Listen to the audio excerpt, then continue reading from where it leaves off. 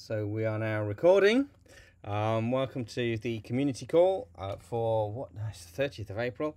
Where does the time go, as they say? So welcome again. I'm Nicholas. I'm going to be driving the call today because that's just because no one else would volunteer for it.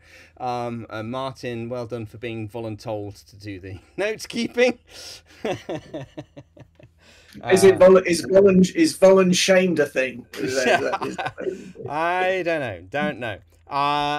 Looking at the announcements, there's nothing on the announcements there, so we'll skip that. Everybody's been here before already, and there is only one agenda item.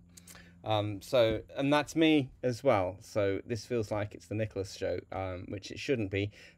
So after I've done my little 2-minute slot, I'll open the floor open for discussion, where we can talk about general things. Otherwise, this can be a short meeting and we can just get on with our lives and do the things.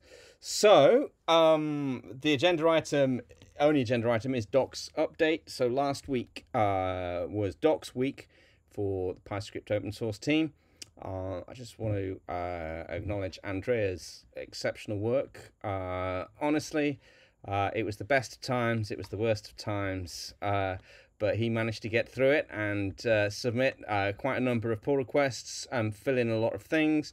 I've been making updates as well in a branch that are more kind of imagine me as a teacher, if you will, with my red pen, and I'm just making sure, you know, grammar and spelling and things are simplified. I'm taking out repetition. I'm making sure that cross references are all in place and things like that, so that the documentation hangs together as well.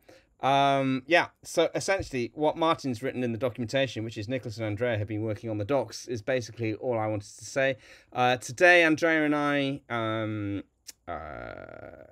worked through some of the plugins related stuff that wasn't clear.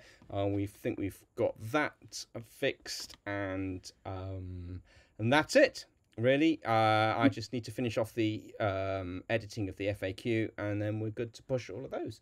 So that's it really. Thank you very much, Andrea, for all that help, and let's hope that we're ready for PyCon, when hopefully we'll have a lot of people turning up at our documentation and it's clear about what they should be doing, how they can start, you know, all of that sort of stuff. So that's it.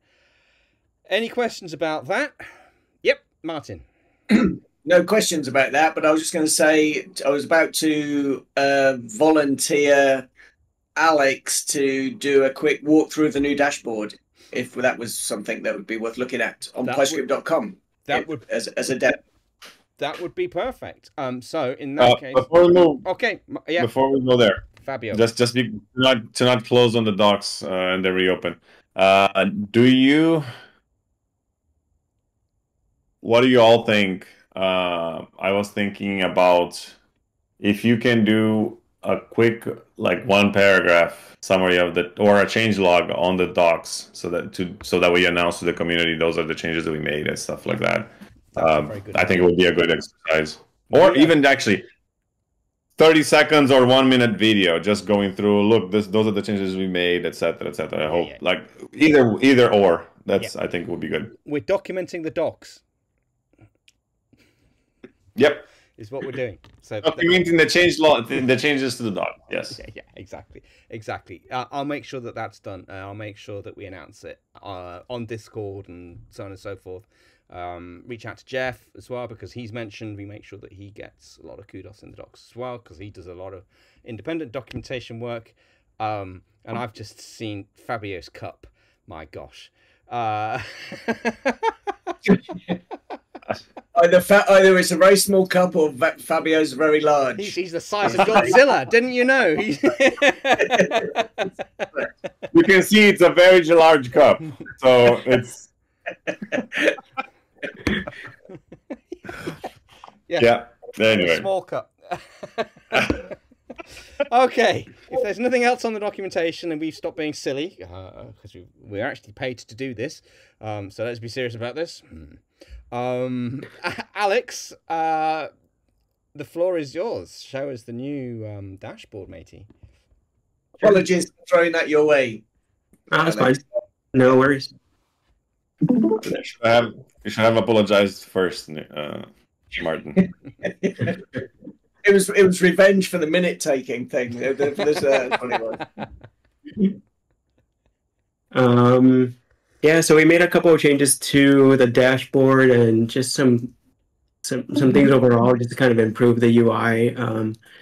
As you have more projects, it can get kind of cluttered and a bit hard to see. So let me just show you just to compare what it used to look like. See if this works. This should have the old one. Oh, that's not working. That's an old build. I was trying to see if I can get what it used to look like. But it used to be like that. Everything used to be very large and used to take up a lot of the screen. And so yeah, we did some updates to add like a sticky header. We consolidated some of the cards and made them a little bit nicer to look at and a little bit more clean. We added a list view as well. You can sort by title and by modified, not by tag or description. Those won't work. You can also do it up here if you'd like. So if you're on grid view, you can toggle it this way.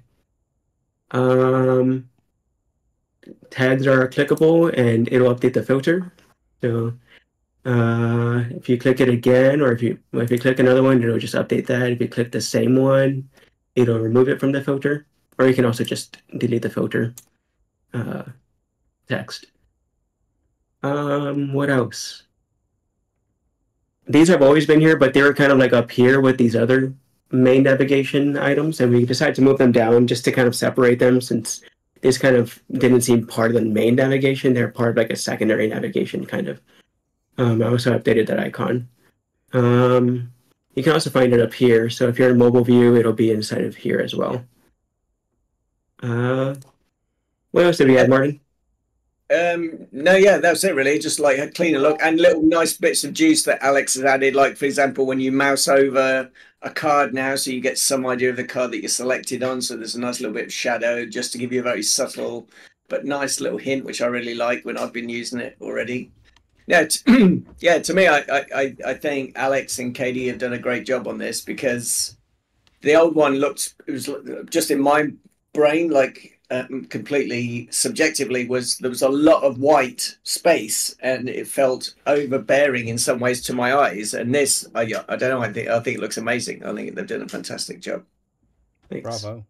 Yeah, excellent work, Alex. A couple of other things to point out as well.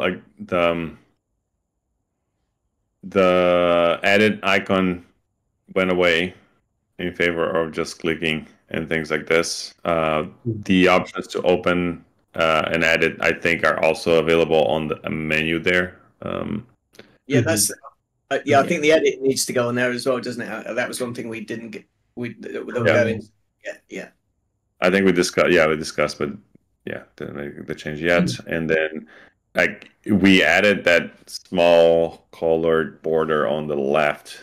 We talked about actually adding some color scheme or a banner or something. For now, that's not in, but basically we're thinking about ways we can use those small tricks to help distinguish between different cards, because one of them, this work is actually towards making things easier to see. And before it was really hard. Now it's a little better, but yeah. Nice.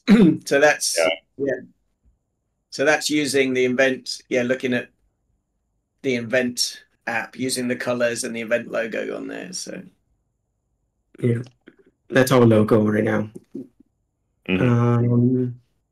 So we were saying, so not have the whole card clickable, only have like a little edit button.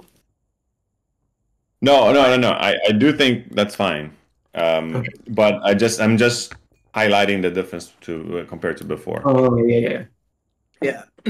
I still think the edit site should be on the menu as well, but I still think the whole card should be clickable. It's like just so that there is some element of discoverability on it. Okay. Yeah, I can have that in there. And honestly, that's actually feedback that we'll be collecting and getting and working with users to change or not, or just to confirm, right? Like I don't know if as an user I go to someone's dashboard, if I click, would I expect it to open the app or to open the editor? It will probably depend, right? What the user is. So those type of things we'll have to work with the UX team. But so far, this is really, really amazing. When does And this also, go live? Sorry, it's Martin. live. It is live now. It is. Ah, right. Yeah, yeah. Okay. I just noticed he was serving from local hosts. That's Yeah, why I was like asking. going through dev, but there's no. It's all live, dev and prod. Yeah, and Fabio, you're probably about to say what I was going to say next. So Fabio the younger. So are you going to mention anything about Generation? Oh no, I was going to mention collections. Oh, okay, no, yeah. Just this is like a very early stages. I think I started working on it maybe a day and a half ago. But Alex, you have plenty of projects in your account, and sometimes it gets a little bit cumbersome to try to search everything. So this is kind of like what I've been working on. If you want me to share, Please do. Yeah. and mind you, this is like a, how shall I call it, a back-end focused person working on the front end. So what I really like, just as an aside, is that we're starting to see, PSDC coming out in our community call. I think that's very important as well. So bravo team for turning up and telling us all these things. So this is like a basic, like I said, I had started styling it today, and it doesn't fit exactly the mock-up that we have, but thanks to awesome work that Alex has done on the front end, it's pretty easy to just generate the component for it anyway. We can kind of change the number of things. Obviously, if we have 50, there's loads. By default, you see 20, because that's what kind of fills your laptop screen, kind of.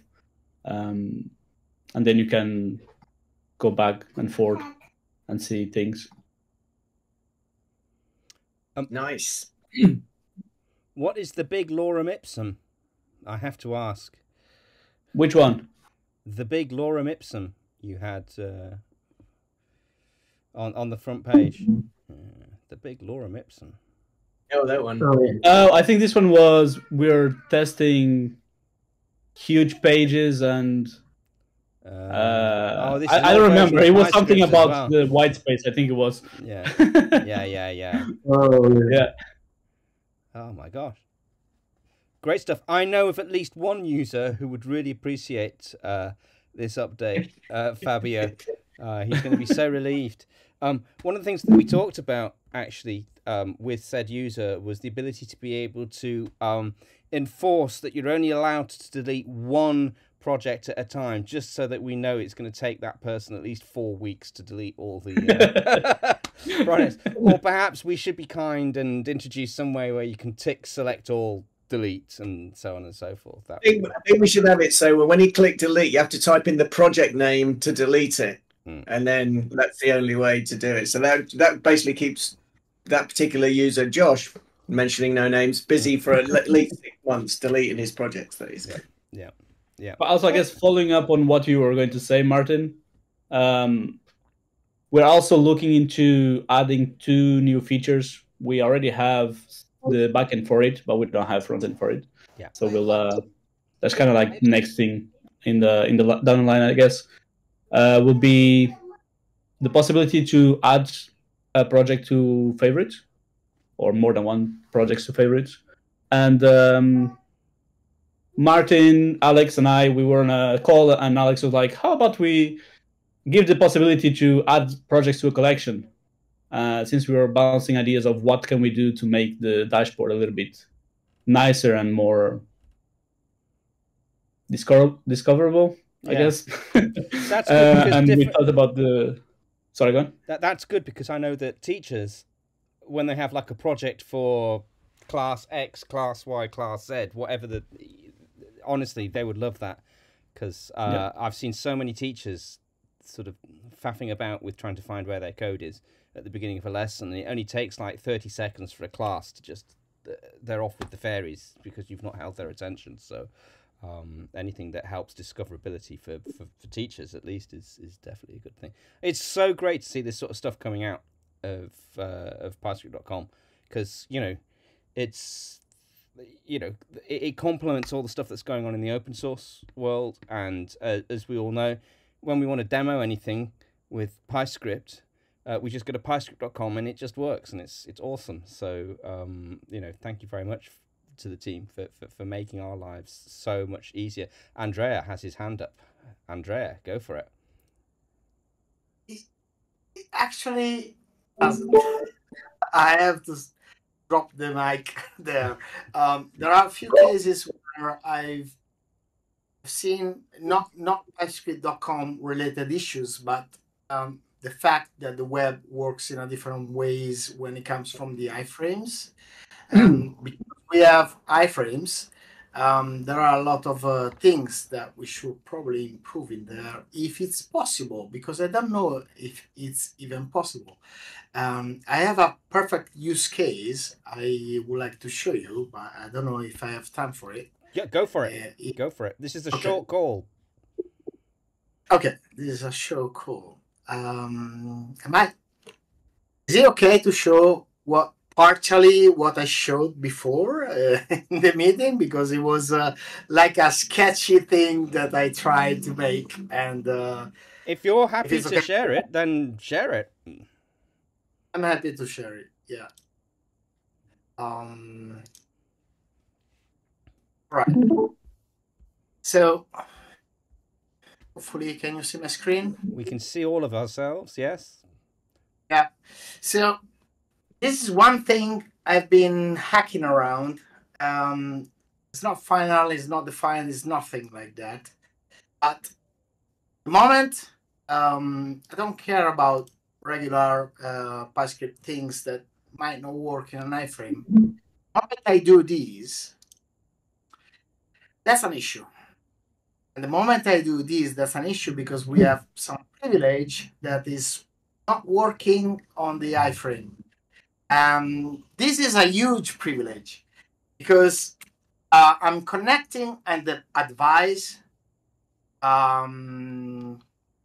which is turned off currently. Give me a second. I'm connecting to a device. USB serial, isn't it? Yeah, I'm connecting to a device that's supposed to show up, and when I try to do that on PyScript or iframe, it never works. When I connect, when I click, they reveal the thing on actually my own account. So this is the namespace. It works. It works like a charm. So I can show you an hello world in here. That's it. So that's the thing. And when I do this, and I go back here, and I can just click, it's a bit upsetting, not from the technical point of view, because I mean, iframes, there are limitations. But from a user perspective, I want just to see my thing and my connect to a thing in here, and I don't know, because I didn't investigate that. I don't know why this should fail on serial access, because I'm on trusted domain and everything else. So I hope there are, I don't know, maybe I should file a bug. What I've seen is that once I click here, everything works. But in here, not everything works. And that's the thing that is driving me crazy, because sometimes I want to be able to show a demo without the console log opened, and I want just to connect, and nothing happens, and I think maybe it's me, or maybe it's something else. So out of the blue, I'm wondering, is there any way we can show to users, please use the URL so that you can understand what's going on, what's working and what's not? Because I think with iframes there are limitations that we might not be able to, but we might be able to catch errors in there and tell the user, I'm afraid you need to run this thing in the whole URL, otherwise your browser just bails out. That's it for me. Fabio, you've had your hand up very patiently. You're muted, by the way, matey. Sorry. Okay. Yeah. Just to Martin or the team, do you want to address the question? The point first, and then I can chime in. Yeah. So when on the iframe, there's certain allow attributes that we have on there, and it's likely just missing one of those allow serial. I'm hoping that's all it is, but I'm gonna look into it, and if it's just that simple, we could probably have a fix out this week for that. Is there not an allow all, or do you have to enumerate each of those permissions to allow them? What was that? What was the question? Is there not an allow all, or do you have to enumerate each of those permissions? Otherwise, you've got a massive long list of permissions you're going to have to find from somewhere, which I don't envy you. Yeah, I believe there is an allow all. But my only worry about that is like security issues. Yeah. So there's certain ones you might not want. Yeah. Okay, Fabio. Yeah. So my comment on top of that was actually yes, +1 on that, or actually adding a feedback big and red. This errors on iframe open the on a different tab, especially if I think we should be smart about it. And the ones that we know are issues, we put a nice message and we say, this is not working because it's on an iframe, open here. And general errors, I would still put, hey, there's an error on the page. It might be related to iframe. And the more depending on the type of error, of course, but just helping with the user experience, I think it's super important. The other thing too, that actually I was talking with Martin this past few days, is that we really, really, really need to start capturing those things and putting into the data set so that we can build some insights and intelligence. And we're how many people had the same issue before Andrea pointed that out, right? We shouldn't be having that visibility from these calls. We should have this visibility from our dashboard saying, oh shit, like there's a ton of users having issues with the iframe because of this. Let's address the problem. So yeah, I think there are two motions there. One is Band-Aid, basically fixing the thing with error messages. The other is trying to actually do a more intense cure. Fabio, as a British person, when you mention Band-Aid, I just think of Bob Geldof in the 80s. So, and then I realised that Band-Aid is what British people call a plaster, so sticking plaster. So there we go. No way. Hold on. That's today I learned. So in UK you don't say Band-Aid. No. Bandage? Sticking plaster. Nice. Band-Aid is Feed the World, 1984, the Ethiopia thing. Anyway, Martin is incredibly patient. So, Martin. I do wonder about this. So obviously, I just had a quick look as we were talking there, right, with the overlords about web serial and iframes, right? And one of the issues is the origin, right? The fact that you're on PyScript.com, but your app is running on PyScriptApps.com. Right, which is the way that we've always had this split, and I've always wondered this, right? How do things like Replit and those things use? Is that a sensible split for it? I'm just throwing the question out there. I'm not expecting answers, but like, why do we need a separate origin to serve the apps from? I've often wondered that myself. I thought anyway, Fabio the Younger. I think this might also go into the conversation that you mentioned, that we might need to revisit some of the architecture changes or architecture choices we've made.